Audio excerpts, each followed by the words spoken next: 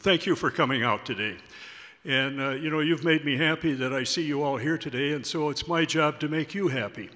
And one of the things that I would like to do would be to answer any questions that you have. I'm not offended if you ask questions. So if you've got something you would like me to clarify or talk about a little more, please, please raise your hand, let me know, or we'll talk about it. I came to town in 1971, and I consider myself a newcomer, not because that's just kind of the way it works out. But been interested in trains. I can never remember when I wasn't interested in trains. And so what I'm going to try to do today is talk about the change that's gone into railroading. And we're going to have a primary focus here on Nobles County. When I was putting this thing together, there was something that caused me to take note. I have a love-hate affair with these blasted cell phones. And maybe some of you do too. I can already tell there's a few of you that agree with me. But I think we are looking at I'm going to call it a impending historical disaster, because I think there's an awful lot of photos that have been put on cell phones. And then when you get a new cell phone, you throw the old one in the closet, or it gets turned in so that they can give it away or whatever it is, and all of the photos that you've taken are lost. And so all I'm saying here is that if you've got some interesting stuff, some valuable stuff on your cell phones, start thinking about a way that you can get that transferred over. And the other thing that's going to happen here, I learned this from experience too. If in doubt, take pictures. I mean, this digital thing is so fantastic. You can always delete it. But I've got a few situations here where I really regret not having it. So now that we've got that out of the way, I've kind of liked country music. And one of the things I like about country music is not that it's a model for living, but it gives you an understanding of people, some of the experiences that people go through, some of the emotions that people have. And Tom T. Hall had a song that I kind of got a kick out of, and it was some poet was asking him about the facts of life. And he says the facts of life is faster horses, younger women, older whiskey, and more money. And so maybe we should interpret that a little bit. And faster horses, I think we know what that's all about. Younger women, well, let's put it this way. I'm going to talk about myself. I'm 77 years old, going on 78, and quite frankly, I just don't have the strength and stamina that I did 50 years ago, and I've got a feeling there might be a few others here that would agree with that. Older whiskey, I think, has to do with the quality, and more money, well, I don't think we need to talk about that. I think everybody understands that one fairly well. But when we look at the railroads, I think we look at the consolidation, and technology is what has driven an awful lot of what's going on. Consolidation, if we go back to 1970 when the Burlington Northern was put together, who all went into Burlington Northern? It was the Great Northern, Northern Pacific, the Burlington, Fort Worth and Denver, SP&S, you just went on and on. You know, locally, the Rock Island is gone, the Milwaukee is gone. I mean, we just go on and on. Fewer railroad companies. Big standardization in equipment. A lot less track mileage, and of course focusing is a lot more, okay. So we talk about technology, and okay, locomotives are completely different machines now than they were a few years ago. We've got cabooses are gone. You maybe remember a caboose, fewer people. A lot of other things here have happened as well. What happened in Nobles County? Well, I believe our main line since the 1970s has been rebuilt twice. I think the Chicago Northwestern rebuilt it, and Union Pacific did it here not too many years ago. As I recall, the yard here in Worthington got upgraded significantly. And then we got that new yard out at Elk Creek. And, oh, come on now. Just a few shots here now of the Highway 60 project out there when they built that new bridge. And that got to be quite a project. And that little white building to the left there, you might recognize Bachelor's, you know, there. And You know, that's as it's getting a little closer, and I believe that is looking back into the yard. And they did some modifications there so that the track would kind of bypass the yard and go across the new bridge. And that's the thing when it was about done, and they were starting to tear out the old one. And of course, that's one of the very first trains that came across the new bridge. Okay, now you ladies may get a little bit bored with this. I recognize that. Some of you guys may get a little bit excited. In 1970, a typical locomotive that was stationed here in town would have been a Jeep 7 or a Jeep 9, 1,500 or 1,750 horsepower. Weight of that locomotive was 246,000 pounds. It had a V16 engine in it, 567 cubic inches per jug, 65,000 pounds starting effort, 40,000 pounds pulling effort. A typical road locomotive at that same time would have been one of the SD40 family, and there were several different versions of that, but quite a bit heavier, a little more horsepower. The starting effort and the pulling power was quite a bit more. But then we've had something else happen. Has anybody heard of EPA? You know, I mean, think about your automobiles. I mean, you know, the emissions reductions, you know, and all of this kind of stuff. Well, this has affected the rail industry as well. And they've been going through all of the different tiers as they've had the reductions in emissions. The situation we're working with right now is Tier 4, which is going to be an 86% reduction in what goes out of the stack on a locomotive. You know, you don't see them smoke anymore. So that means a typical road locomotive today is going to be a General Electric 432,000 pounds, 4,400 horsepower, a V12 instead of a V16.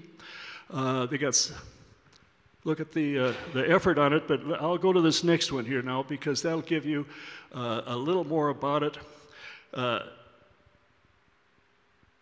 General Electric isn't telling anybody anything about it because it's one of the very few Tier 4 locomotives or motors out there that doesn't have to use exhaust recycling or DEF. And they don't let anybody work on it but themselves. But if we're going to compare the weight of that Jeep 9 and the General Electric, not quite double. Look at the starting effort. 3 times the starting effort of what it had, you know, 50 years ago. 4 times the pulling effort on that. I mean, that is what technology has done with these locomotives. And of course, when you see one of them, you know, it's a pretty big piece of machinery. Paint scheme in the 1970s, this was one of them. This was a Jeep 35 down, heading out towards Agate or Org. And I'm going to go into now a little bit of a transition here. Chicago Northwestern got a contract to haul taconite pellets from the Iron Range in northern Minnesota to a smelter out in Provo, Utah.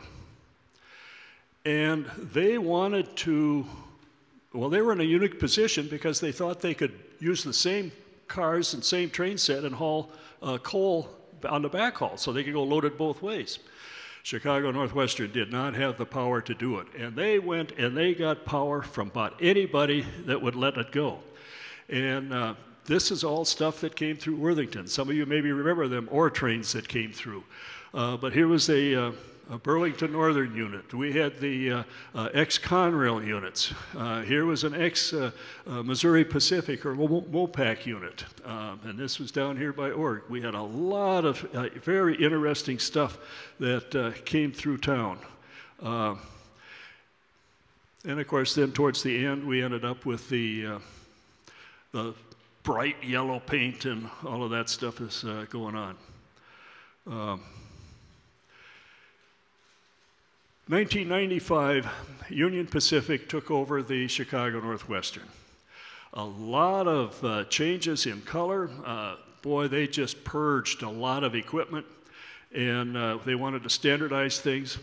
And of course, we started seeing the yellow and gray locomotives in town. And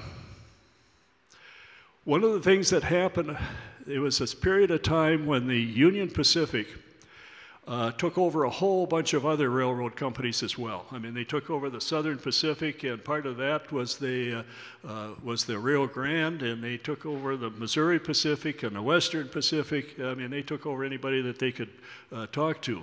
But we started seeing locomotives come through here that were strange locomotives like we'd never seen before in this part of the country. Rio Grande, for example, was in town.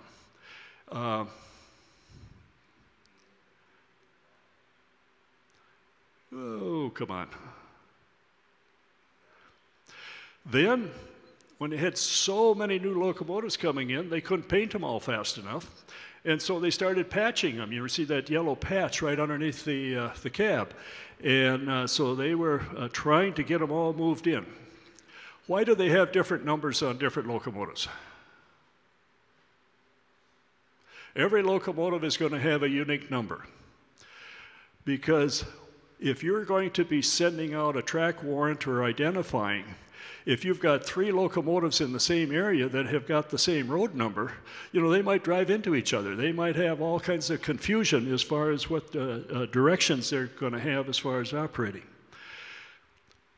We saw all kinds of lease units come here because, again, they wanted to get rid of all of the junk and they wanted to get the higher horsepower, more reliable units, and they couldn't build new ones fast enough, so they leased a lot of these other ones. And we saw a lot of lease stuff come through here.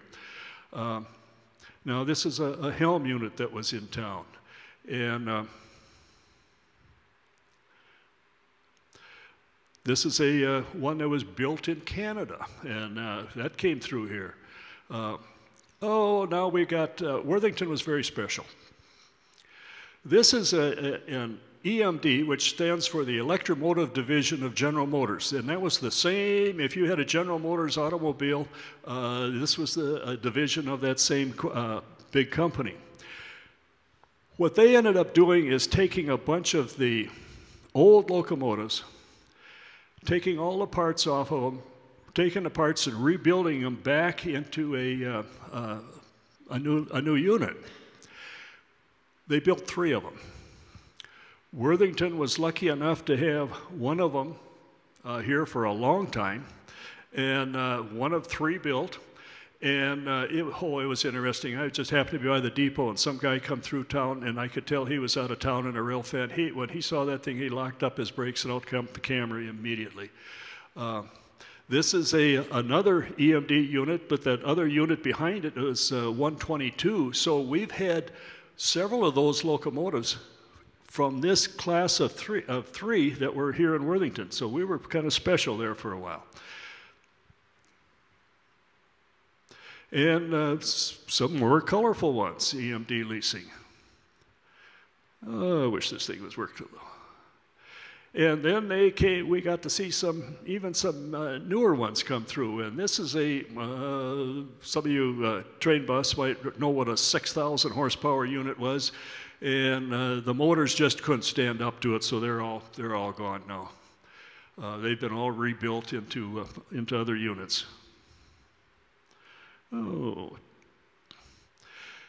Union Pacific liked to do some commemorative stuff too. I mean, they could be very hardcore, but yet at the same time, they would get kind of excited about some things too. And here was one they had painted up to honor the United Way in town. Union Pacific also did a series of locomotives to honor the railroads they had taken over, and this was the Chicago Northwestern. And this one photograph I took up by Heron Lake, but it was headed towards Worthington, so I figured I could include it. But they also had a Southern Pacific unit that I was able to photograph. And the other locomotives have come through town here, sometimes in the hour of darkness, sometimes in the hours when I was not available. So we do see some interesting things come through here from time to time. And this is one of the more current schemes right now as far as paint. We talk about change. one of the big handling things is, now some of you guys that are farmers, you tell me if I'm too far off on this. Back in the 1970s, corn yields 75 to 100 bushel. In fact, I know people that bragged when they got 100 bushel of corn. Soybeans 20 to 35, and I think I have combined 18 bushel of soybeans and was happy to have that. I was a traveling salesman, and I remember the elevator manager at Hills told me that Rock County had to import corn because they had enough cattle feeders in Rock County that they would actually, they fed more corn than they could raise. And of course we had boxcars and hopper cars. It was that transition. Some of you guys, or people may remember Ron Markman. I think he's now deceased. But I know he worked at the elevator, and I asked him one time about these boxcars. And he says, in a good day, we could load 3 boxcars. And that was all they could load, was 3. Because they had to put all the wood grain doors in and the way the spouting and all of that stuff worked on it. So what happened now? Yields have doubled. Just look at all the hogs that are fed in Nobles County. I mean, and we're still exporting grain, and look at all of the processing that we're doing around here. How does the shipping go? Well, now we're going into dedicated unit trains. And I think we're up to, what is a unit train now? It's got to be 110 plus cars, I think they want to go with now. And roughly figuring, if a hopper car goes 3,000 bushel and a box car was 100 bushel, just think of the extra capacity that we're using to ship stuff out of town. This is one of those times I wish that I had taken more pictures, because Consolidated Co-op had, according to my memory, the first unit train loading facility in the state of Minnesota, and it got to be quite a bit out of there. I mean, they were real leaders. And they could load 25 cars out on that east side of town. And how did they move those cars? They had a Minneapolis Moline U or UB, I forget which it was, that old yellow Minneapolis Moline tractor. And the reason they liked that, it had the hand clutch and they had the platform down there, and they could move stuff around. They never even had to get up in the seat. They could drive around there. And so, I mean, Worthington was a leader in the area. So what's changed? These pictures are taken up at Maloma. They're taken on the south end. Now, what does Maloma stand for?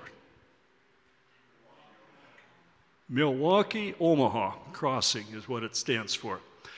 And Nobles County, we completely lost the Rock Island, as well did the whole area.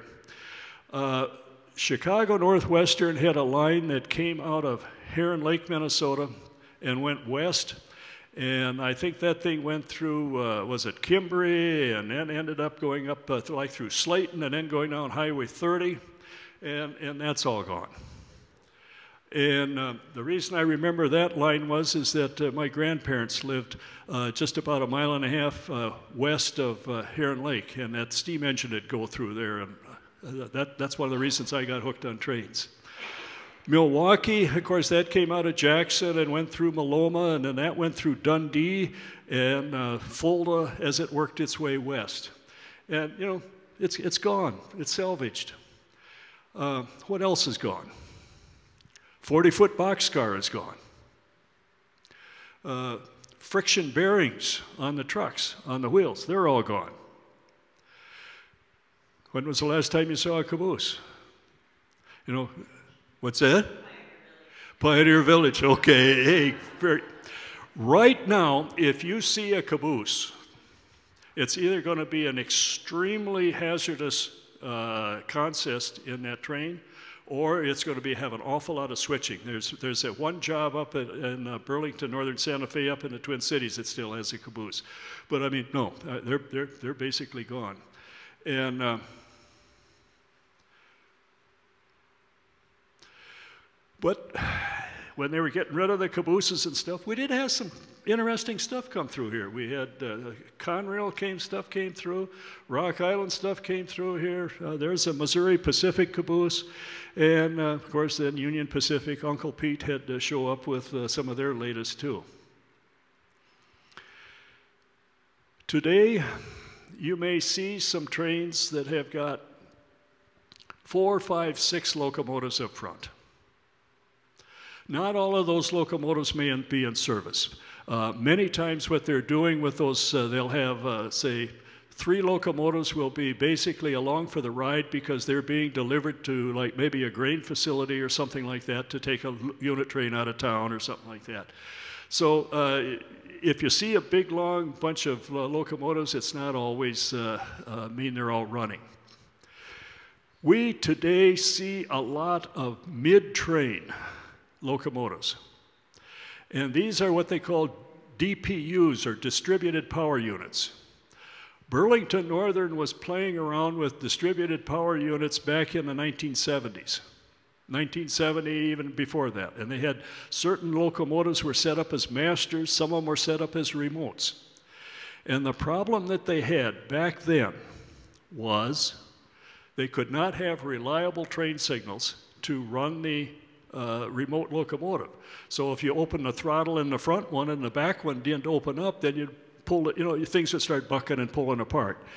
But one of the things that's allowed this technology to go into effect is that we've got more reliable radio communications from locomotive to locomotive. And why do they want them in the middle? Well, you spread out the stress on the drawbars. You've got acceleration and you've got braking that is spread out, so it just gives you much, much better control of the train. We've got something else that's happened, and that is what we call the FRED. And FRED stands for a lot of things, but I think the official terminology is the flashing rear end device. And basically what that thing does is that it kind of hooks into the air hose and stuff like that, and it sends radio communications to the lead locomotive, to the cab up there, and says, yes, we've still got air pressure in the back, and we still have a train that's together, because if the train separates or something like that, they'll know that immediately. And so what's happened there? All the boys that had a job riding in the back caboose, their memories. So to summarize some of these operational changes, in the 1970s, a typical train was 1 mile, plus or minus a little bit. Today, we have trains up to 3 miles long coming through Worthington. I've counted the cars. I've talked to people up to 3 miles long. Scheduling. Back in the 1970s, everything was an extra. When we've got a train ready to go, we'll call the crew and we'll let them go.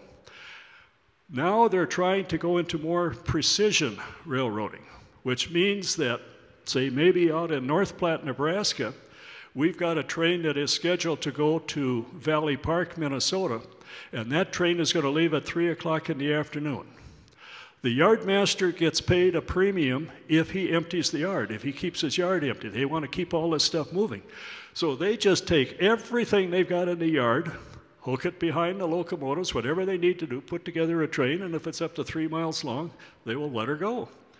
And locomotives are distributed. We've got the caboose gone. The crews are smaller. You take 2 people handling 3 miles of train. When you go back years ago, you had 5 people running 10, 12 cars. Our rail is all continuous welded right now. We're using containers coming through here, and some of these can be foreign containers which might be come from overseas.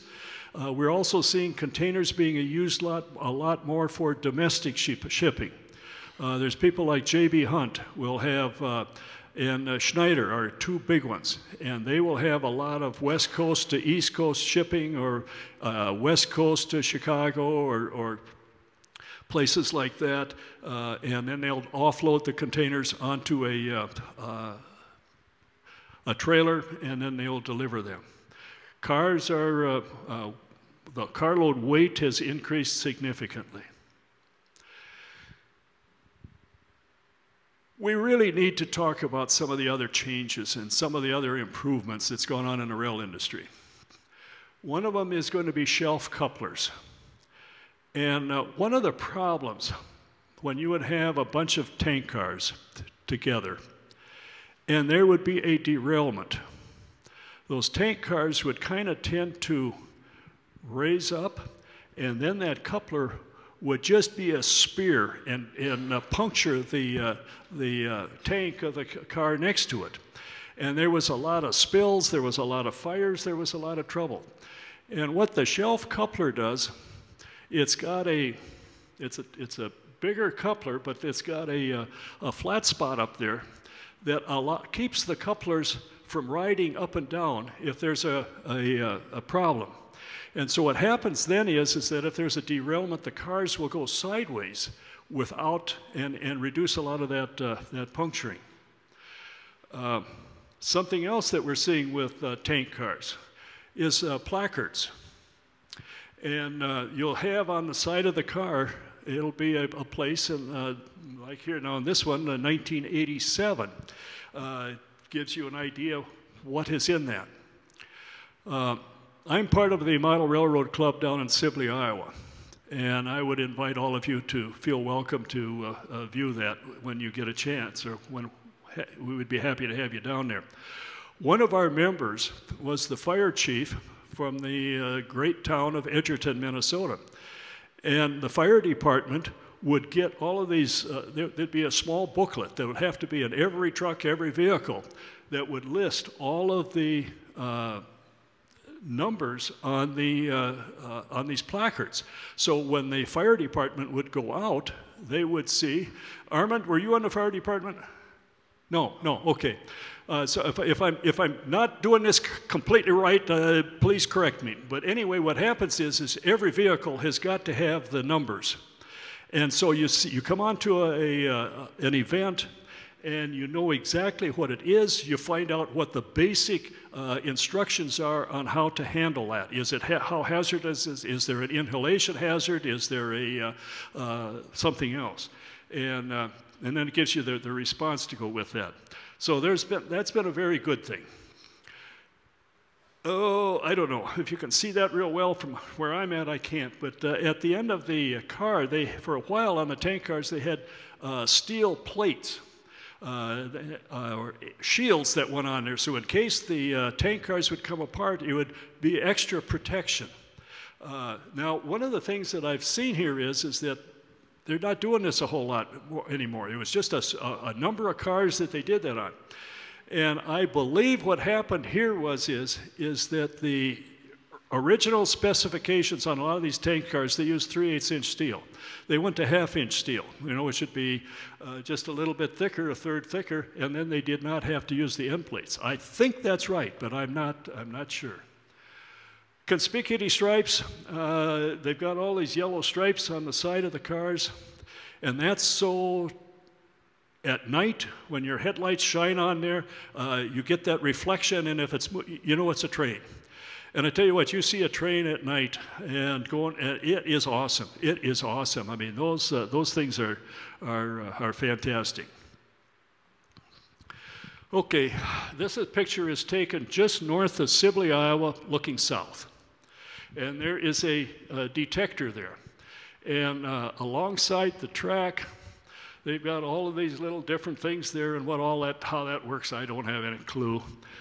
But what a rail detector will do is that if there are bearings in the consist that are overheated, they will send a notice back up to the train, to the cab of the locomotive, that so many axles back that we've got an overheated bearing. And so they're supposed to stop, check that out, and probably set that car out, so that they don't have a problem. It's also problems. Some of this information is supposed to go back to headquarters too, so that the dispatcher knows that you got problems. If there's dragging equipment, it's supposed to let you know. And of course, it always comes back with the number of axles on the train, because if the train breaks in half, it's kind of nice to know about that. So detectors have come a long ways helping out. Worker right to know. How many of you have been through Worker Right to Know? Okay. Worker Right to Know is something that's come along. well, I guess, I don't know, I guess it's been around 25, probably 28 years, I suppose. I taught worker right to know a lot. But anyway, what it is that it's training for employees at a business, and I'm sure the railroads have to go through the same thing, that certain materials that you're working with require certain ways of handling it, what personal protective equipment you need, if you have an incident as far as a spill or contact with it, how do you handle that? You know, like if you're with anhydrous ammonia, I think water is always kind of nice to have around, and you know, with the first aid and stuff like that. So I mean, there's been a lot of training going on as far as ways to be much safer. And usually when you hear about an incident, there's a story to go with it. Somebody did not do their job. And I probably could tell you a whole bunch of stories, but I don't know if I'm qualified to do that. But anyway, one of the things that we see too is graffiti. Has anybody noticed any graffiti? Yeah, we all have. And this happened to be over just by Adrian, you know, on our Ellis and Eastern. This one was up here by Worthington. Now, some of the things I have learned about graffiti, it might be a way of artistic expression, but I also understand that there's a method of communication that gets involved here. And I suppose what I'm going to try to do is lay out a situation here, and I'm going to kind of try to leave the names out of this thing for obvious reasons. But let's just say, for example, somebody's in the drug business and they are transporting contraband from one part of the country to another part of the country. One of the ways that they can do that is it's high risk, you know, if you've got a car going down I-90 and you got a dog sniffing dog, you know, that's not a good combination, but if you could use a rail car and get it by there, that's fine. But one of the things that I understand is that on the trucks or where the wheels are on the rail car is kind of a convenient place for them to stash drugs. So if you have got cars that are in captive service that are going back and forth between the same locations all the time, and you have got people on both ends of that, one to ship the drugs, send the drugs, and the other one to retrieve the drugs, you've got a pretty good deal going for you. So how are you going to do that? Are you going to put a big arrow pointing down to that truck and say, here's the drugs? No, I don't think so. The other thing that goes on here too is that, well, I had a new hire with me a number of years ago, and he was a very, very nice young fellow. He was black, and he was from, how did he say it? Racine, Wisconsin. And he would always, when he got some free time, he'd always like to go down to Chicago to the hood and talk about all his brothers down there. And I got to know this guy pretty well. And I said, interpret for me. Tell me, what is all this stuff on it? What does that mean? He says, I have no idea. I have no idea. So I think what's happening here is that some of it is just,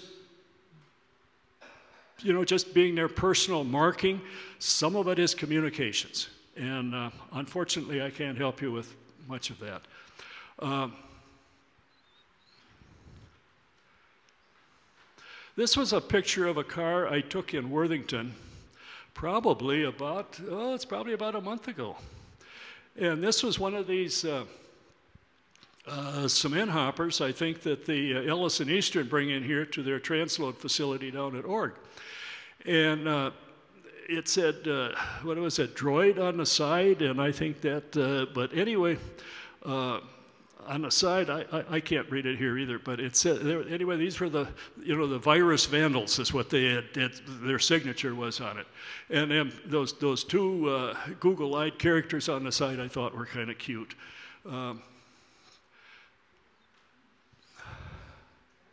This was taken by a friend of mine down by Ashton, Iowa, and I think it, with the 4 bays on it, I think it came out of the, it was DDG cars is what I think it was.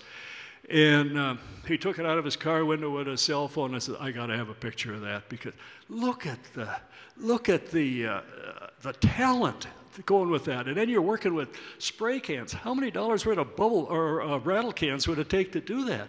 I mean, but anyway, that was kind of significant.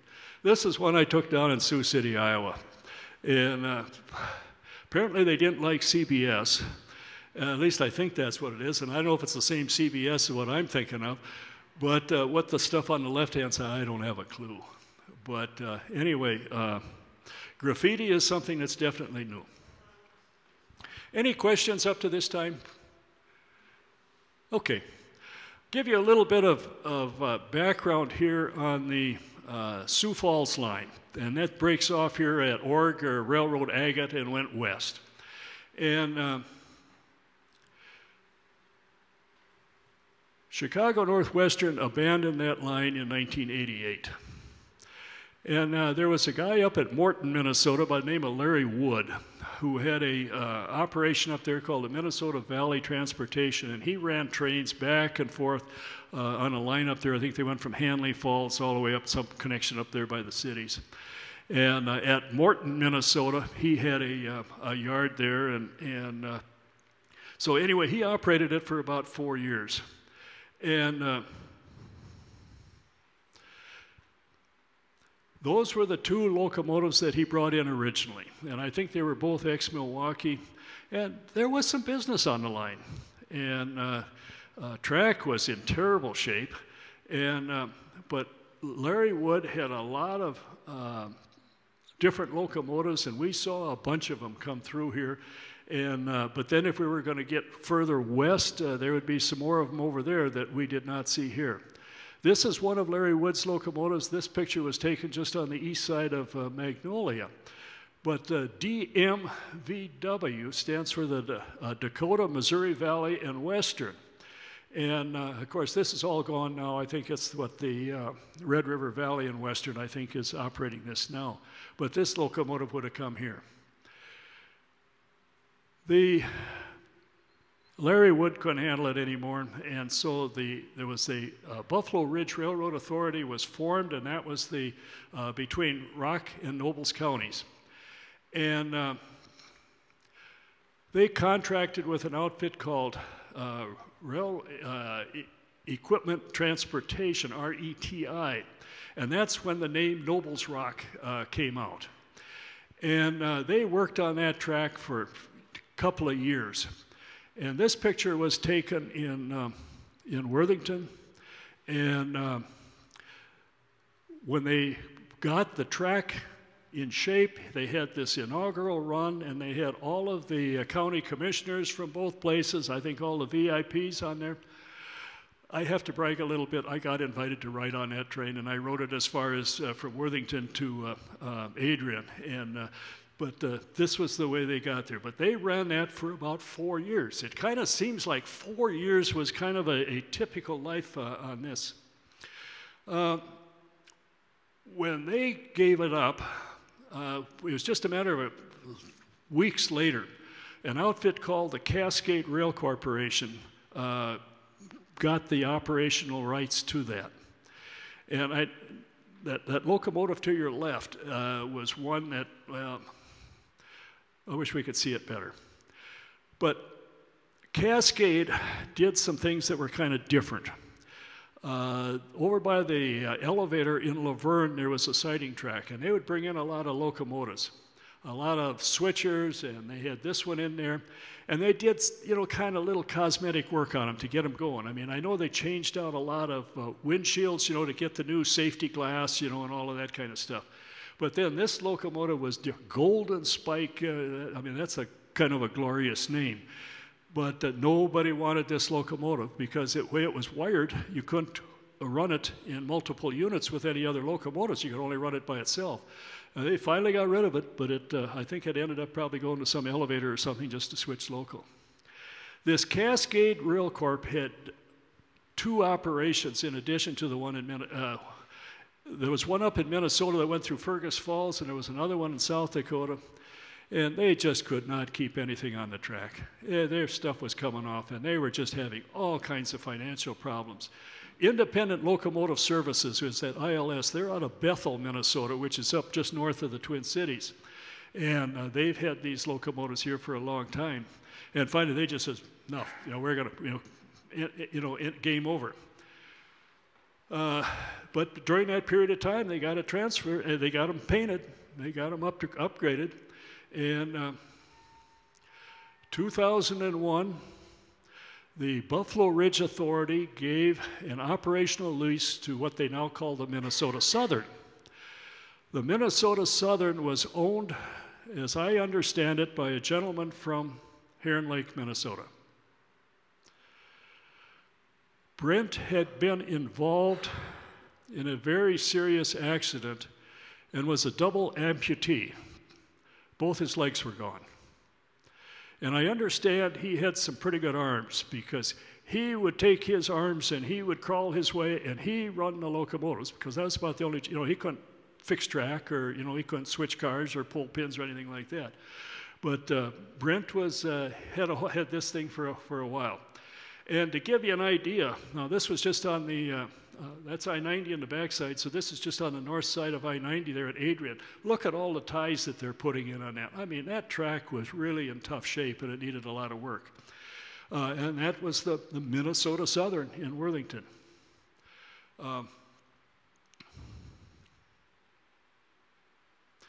2017, Ellis and Eastern bought the whole works.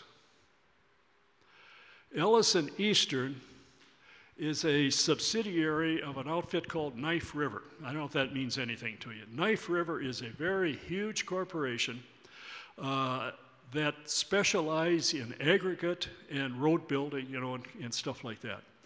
And those are those two locomotives that were green. I mean, those things were painted Minnesota Southern. They were painted, or Nobles Rock. They were Minnesota Southern. Ellis and Eastern took them, blanked everything out, and then they've got EE on them.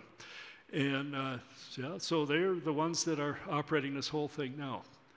A year ago, Ellis and Eastern ran a Christmas train.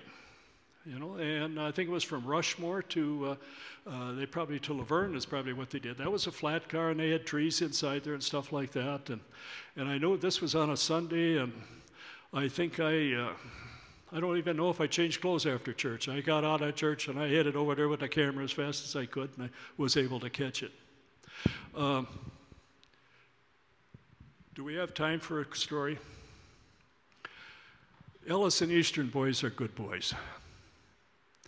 Does the name Emmett Gonzalez mean anything to any of you? Yeah. Little Emmett Gonzalez was 4 years old and had a brain tumor. He was to Rochester, Minnesota. I think they did surgery. I think they did everything they did for him. The little boy came home. He loved trains. The boys from the Ellis and Eastern got him up in the cab of one of these locomotives, and they gave him a train ride, and they let him put his hand on the throttle, they let him blow the whistle, and the whole works, and that kid was just in his glory. I did not know Emmett that well, but I did know his grandfather fairly well. And I said, maybe you'd like to come down to Sibley to see our trains in Sibley. And that little kid was down there. He was just in his glory. And his funeral was, what, a short month ago? He died a few weeks short of, or a few days short of his 5th birthday. But Ellis and Eastern, just because of those guys being the good guys that they were in a time of need, I respect them. I can tell you some other stories that maybe aren't quite as great. Oh, this was a piece of machinery that it was in Worthington. And that's what you call a track tamper. Union Pacific owned 2 of these units. Very, very high tech, supposed to be able to go along. Now, when they adjust the ballast to straighten out a track, to firm it up, they'll have fingers that go down, like paddles that'll go down to take the stones, the ballast, underneath and squeeze it in underneath the tie. And this particular unit was set up to do that at 3 ties at a time. And so that this machine was able to go along continuously, and it would come down, grab 3, tamp it, go to the next, grab 3, tamp it, tamp it. And this was supposed to be the ultimate technology in rail tamping, the real ultimate cat's meow. It turned out it was down here by the fire hall, and there was a guy down there, and there was a shiny pickup, and I said, well, you know, if that's a tamper, there's a place where we know that you really need to do some work because the track was so bad, it was just lucky to keep the trains hooked together. And I told this guy about it. So on Saturday, the sun was right, and I came down there Saturday afternoon, and one of the two guys there, he recognized me. Come on. And he took me around that machine, and he explained everything to me. And what had happened was they had a hydraulic motor go out in the thing, and they were frustrated as could be. Well, then when they got the hydraulic motor in there was a valve that went out, and they, rather than dump 500 gallons of oil on the ground, they had to send out and get a tank and pumps and everything out of there. These guys were not happy. But anyway, I got the story of that particular thing. The car behind it had paddles that would go on the top of the rail, and they would vibrate. They'd shake the ground. And so what would happen would be is they would firm up that ballast and firm up that rock behind it. And so this was designed to be a continuous operation that maybe didn't work out quite as well. This is a rail grinder. This was taken out here by the elevator, and this is done by Loram. My son worked for Loram for a while in the office, and I was able to get a tour of the setup facility on it, and that's another story, but these rail grinders are some very interesting operations.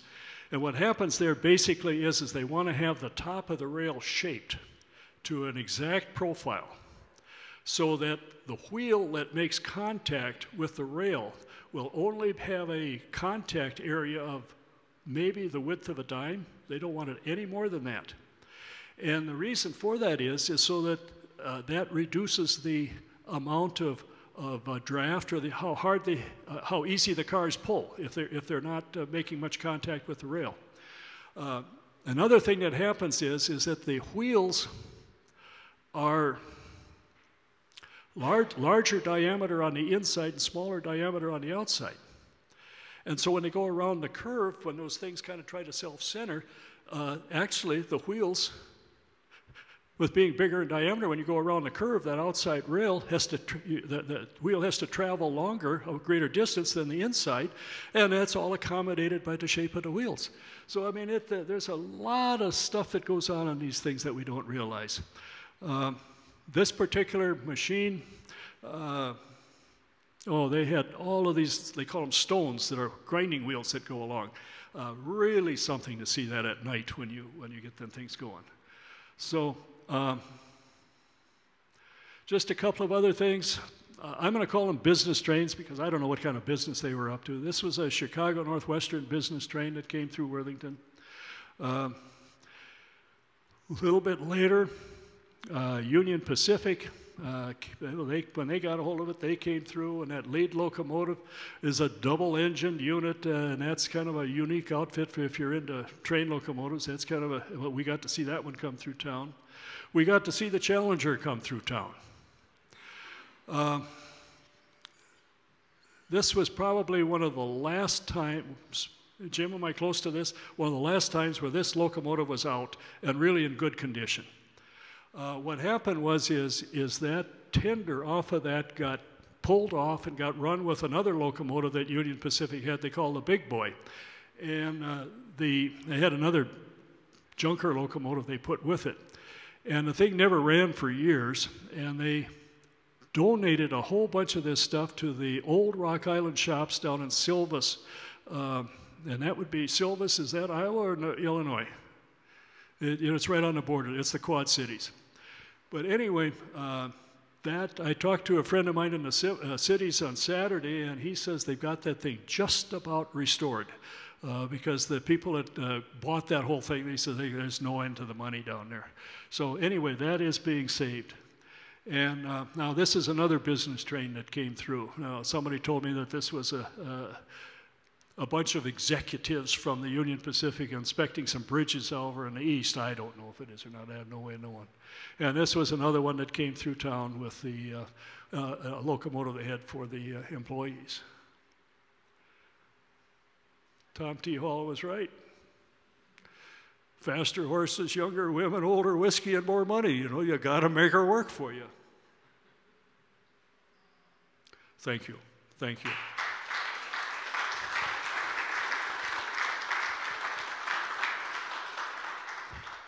I promised our chief technical expert here that we'd be done in an hour, and I guess I've tried to do that. I will be around, and I will answer any questions. I will visit with any of you as long as you choose and until Beth kicks us out. So thank you for coming. Thank you for your kind attention.